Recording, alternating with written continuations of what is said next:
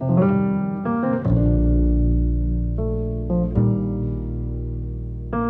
can remember in third grade or so that looking at the books that were in those days, everybody had an independent little desk, and you'd lift it up and your books would be inside. And my science book was, I can remember it having a special place and thinking, boy, scientists have it made. And not really knowing what the path would be, but just appreciating what science is about at that age. Now, no one in my family had anything to do with science, but if I look at what got me interested in scientific matters, I know my grandparents must have, they would give me books about space exploration and things like that. There was Sputnik, you know, in 1959. We'd go out in the front yard and we'd say somewhere up there something's flying around, and a few years later I think we had a big silver balloon called Echo, and I remember we could see that go across. But I also grew up in Miami in South Florida, and it was, you know, it's a tropical environment. We had all kinds of critters running around the yard.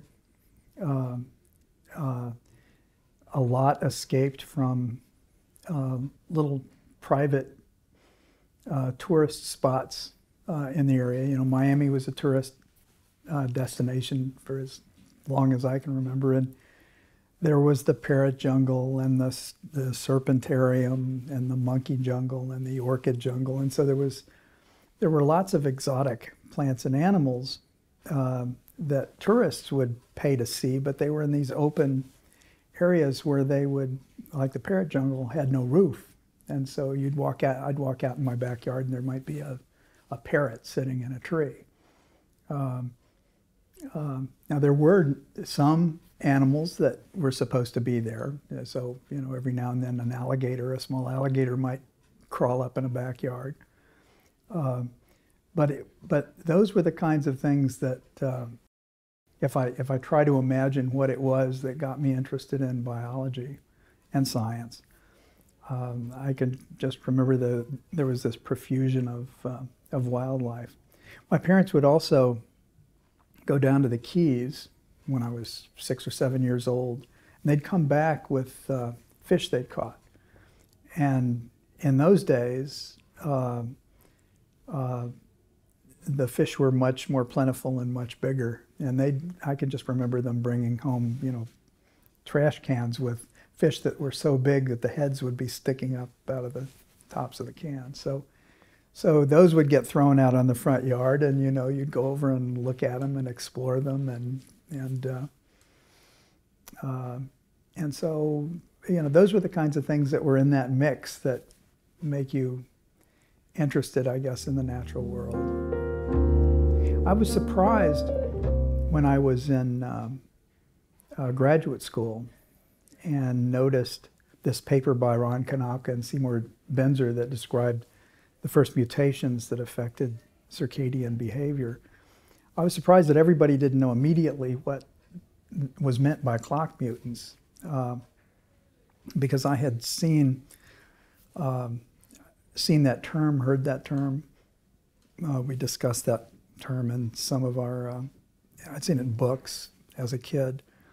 And also, again, growing up in Miami, you know, there was the neighbor, the Clugstons next door, had all these odd plants in their backyard. And in those days, you could, you know, the kids just ran through the neighborhood. There weren't any fences, nobody, you know, and there wasn't a leash on anybody. So any hour of the day or night, kids would be roaming around in the neighborhood. And there was a plant with these big white blooms that would be, you know, we'd go over there playing some capture the flag or something at night, and these blooms would be open, and, you know, we'd realize that earlier in the day we'd been over in that backyard and those blooms were closed. And so that, you know, you knew that animals and I myself and every other person I knew had sleep-wake cycles, but you didn't think about plants having rhythms. And so it sort of, it was a curiosity at the time. Later, as you took a little bit of science in school, you heard about circadian rhythms. So I'd known about circadian rhythms for many, many years before running across the desire to work on these. Now, you know, I'm about where I think most people would like to be. I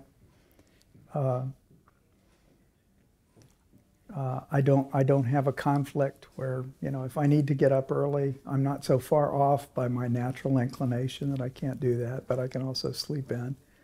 But as you may know, some of the work that we do is on night owls, and so I've seen how extreme that can be. So I guess I'm a bit thankful that interesting, one of the people in the lab that works on that problem, I think, became interested because she's a night owl, and she tells everybody she's a night owl. But it wasn't because of my interest wasn't connected, for example, to the fact that I had an odd feeling clock. So I'm about in the middle of where the human population sits, I think. So tricks for dealing with jet lag. You know, jet lag is just, in thinking about what jet lag is, or knowing more about what jet lag causes, informs how you respond. So something that I didn't know, no one knew 10 years, 15 years ago and longer. You'd think about going from one time zone to another, and you'd think about your head having to come in tune with the new time zone. Today we know that since these little circadian clocks are all over our bodies, that the real problem with jet lag is desynchrony. You've got clocks all over your body that are taking cues from different things that are happening. Some are following the sun, some are following when you eat. And the clocks in different organ systems reset at different rates when you travel across time zones. And so jet lag is not being out of sync, it's being desynchronized. So that being the case, the slowest responses are from internal organs that are primarily responding to food. So I think very carefully about meal times. Don't eat at night in the place that you're traveling to. So coming to Sweden, even though I woke up in the middle of the night and I was a bit hungry, I didn't have anything to eat. You wait until it would be appropriate to eat in Stockholm. And as much as possible, avoid exposing yourself to light when it's deep night. As you pointed out, what about in a place so far north as we are that there's very little sunlight each day, each 24-hour interval. And there a lot of us are being exposed to our own, we're turning on electric lights and we're controlling our own meal times. And so it takes a little more attention to these things, but you will synchronize yourself. The signals are more subtle than they would be. Another way to look at it is, what about the summer when the lights are on all the time? And of course, then we draw those drapes. I remember being in Reykjavik and having those real blackout curtains and really depending on them. So you do have to pay attention, but you can, if you watch your exposure to light and exercise and meal times, then that goes a long way toward doing it. This is I've thought a lot about issues of competition and collaboration in science, especially just thinking about how the subject of circadian rhythms has evolved with, the experiments and understanding, and trying to think about other pathways. Is there a better pathway to where we wound up? And in the beginning, there was just this one gene to explore, one doorway to walk through to ask questions about the origins of the biological origins of circadian rhythms. And we both had to, both teams had to walk through that doorway, the two Brandeis teams and our team at Rockefeller. And so there was a lot of competition in the beginning, because there were a series of questions you could ask, and those could only be asked about that one gene. So you could say, well, let's find the gene, let's identify it. Let's identify what it does. Is it making a protein? We didn't even know that in the beginning. How do the mutations affect the way that gene is operating? The mutations affected the structure of the protein. That was an important clue because they were qualitatively changing the protein, which meant you could get fast and slow clocks from subtle changes in the structure.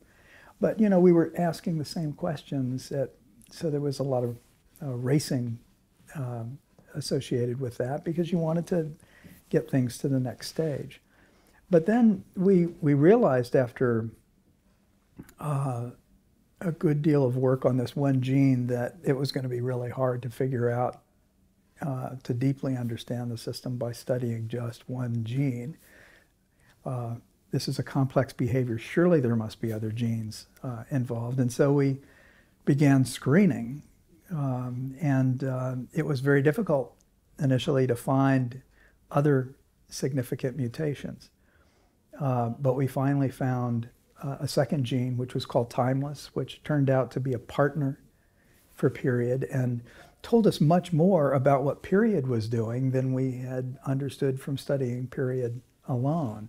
So we realized that that kind of an approach could be extremely valuable, and the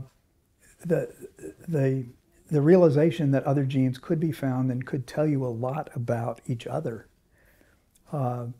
got us all saying, let's go look for more genes. And after you've got 10 or 12 genes and see how they interconnect, then you really did see a mechanism emerge. And had we not been competing in the beginning and looking for ways to distinguish ourselves, if just one group were working on this, we might still be just working on period.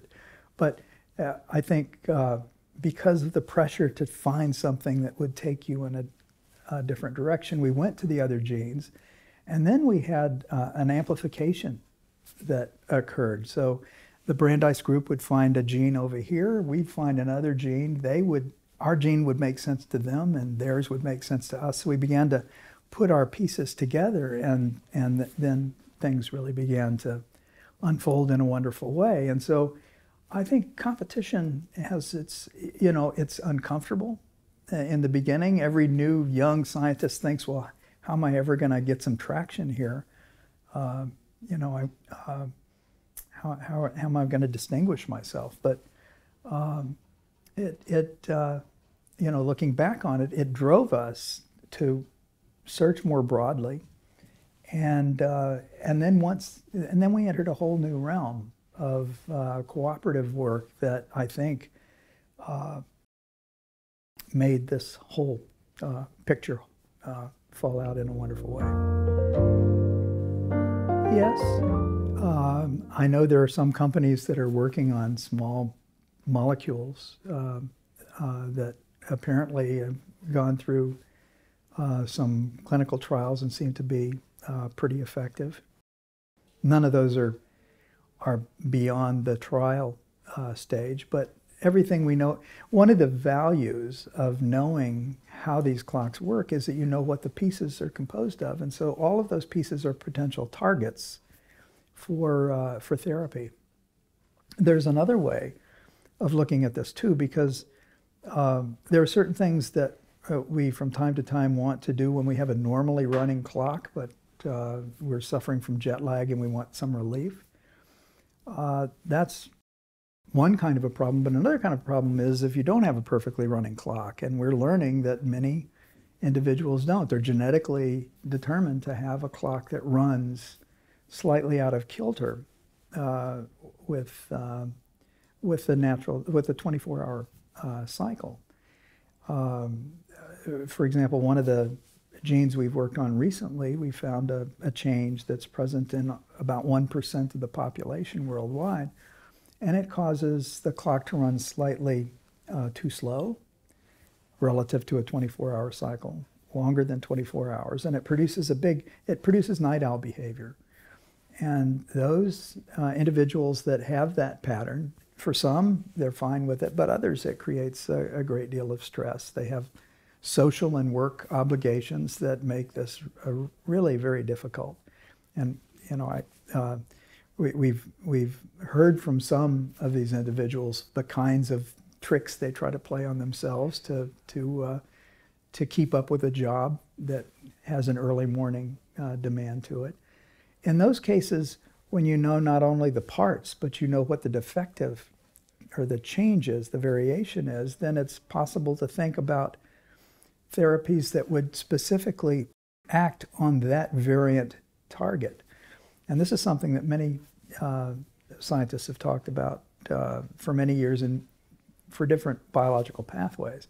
So I think in cases like this, it may be possible to have if you're dealing with 1% of the population, it might be quite valuable to try to develop something that would act specifically on just to correct the problem and not to have an effect on wider operations of this clock-like machinery. Yeah, so the question of the relationship of clocks to lifespan or health span is something that we're looking at now using Drosophila. We've always studied Drosophila, and we've recently begun to do a number of human studies. We still look to Drosophila when we're asking some really basic questions like this. One of the things that we've been that we're beginning to see is a close relationship between sleep need and lifespan. So, for example, one of the ways that we can improve sleep, even in what we would call the wild-type fly, a normal fly, would be to control the access to food for the fruit fly. So it seems incredible, but if you we're so used to giving fruit flies access to food at any time they want it. You know, they're raised on a medium, on a food medium.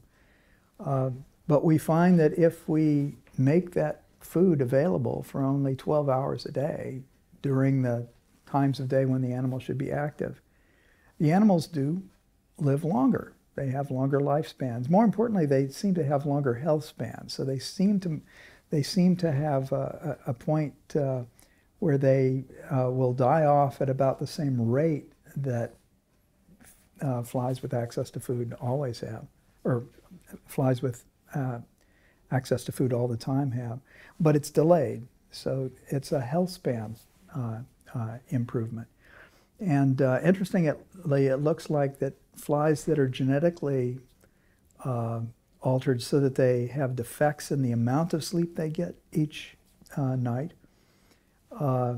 those animals seem to be helped the most by controlling when they eat. So I think we need to learn much more about this. This kind of phenomenon has been seen in mammals as well, but I think there are very positive effects that don't require a drug. They just require some attention to be paid to the fact that we are rhythmic organisms, and those rhythms can help us. If we help the rhythms, they'll pay us back.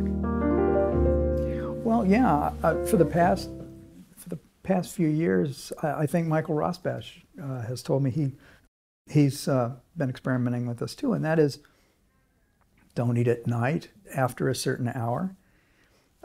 When I get up in the morning, I generally go out and exercise, take a 3-mile walk in the morning, and then I'll sit down and have some breakfast, and then so I might be eating at 9 o'clock or so in the morning. And then dinner will be at 7:30, 8 o'clock, and then no more eating. Water's fine, you know, a drink of water at night. But, you know, it's not really an experiment because, you know, I only have one lifetime to measure. But the results in the animal models are so far so clear-cut that I think it's worthwhile paying attention to this. Also, you know, there are so many metabolic diseases that we're seeing arising in different populations around the world that don't seem to reflect changes in genetics. It's too recent. You know, you don't, the population genetics hasn't changed, and so there must be something environmental or behavioral that's contributing to this, and so this may be one of the important contributing factors. Yeah, no, I hadn't thought about that. Is this a sixth, you know, is it like a sixth sense? But yes, I guess it is, to the extent that we're hardwired to do this, and our cells are aware of the turning of the earth and become reacquainted every day as the sun goes up and the sun goes down. You know, we have programs of gene activity that are dictated by these clocks in every cell, and that where hundreds of genes are turning on and off with tremendous regularity and at different, it's not just swinging back and forth, it's different hours. Every hour of the day there's a different combination of gene activities. So if you lost that sense, you would lose the ability to orchestrate all of that gene expression timing. So yeah, it's an interesting way to think about it.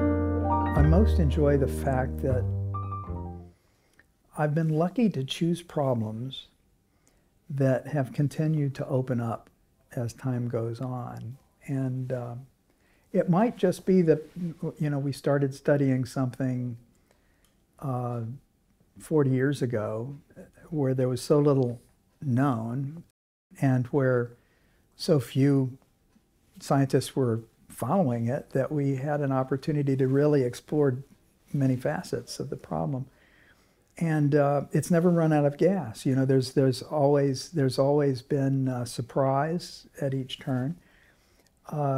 As we began to develop molecular tools to work on these clocks, other laboratories became interested in applying those tools to their own systems, and so you get it's like ripples where the amount of the insights that you get are amplified by the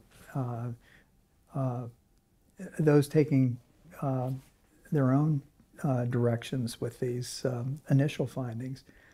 And there are always, it seems that there's always triggering new facets of the work. So for example, the human studies have been quite easy to step into just because we know what all the players are. And the tools for doing human biology are now so sophisticated. I can sit at a computer screen and see all the variation in the most of the variation available in the population worldwide, because you've got hundreds of thousands of whole genome sequences that you can look at. And with those kinds of numbers, few things escape. And so there are new ways to ask problems that carry you deeper and deeper into human biology. And on the other side, while we've looked at circadian clocks, now we're also very much interested in sleep and what controls sleep duration. And there we're finding some, what I think are pretty fascinating and unexpected things as well. So it's just, you're constantly pushing on the edges of what you've just learned. And we've been fortunate, as I said, that we just happen to be choosing an area where as these doors open, we walk through and we find surprises instead of finding a closed door. Yeah, I'd say you were pretty lucky. And at times, when you thought things looked pretty risky, you know, I'm glad you went ahead and stuck with it. It's not as if this was the only work we were doing. We sometimes had multiple projects going on that were in different areas. We were looking, for example, for a while at transposable genetic elements. But, you know, I took some advice from a colleague down the hall which he could tell I was always already thinking that way, that, this was in the 1980s in transposable elements. I'd done some of this work before going to Rockefeller. It looked like this was something that was headed in a predictable direction. And perhaps the most exciting work had already been done. And you weren't really perhaps going to find out new biology that was really going to be really impactful. And so I decided to drop that. We were also doing some developmental biology, looking at some genes that regulated the construction of the nervous system. We decided, well, this is a really crowded area, and so we stuck with the more ephemeral, at the time, work, and it really blossomed on its own. And so my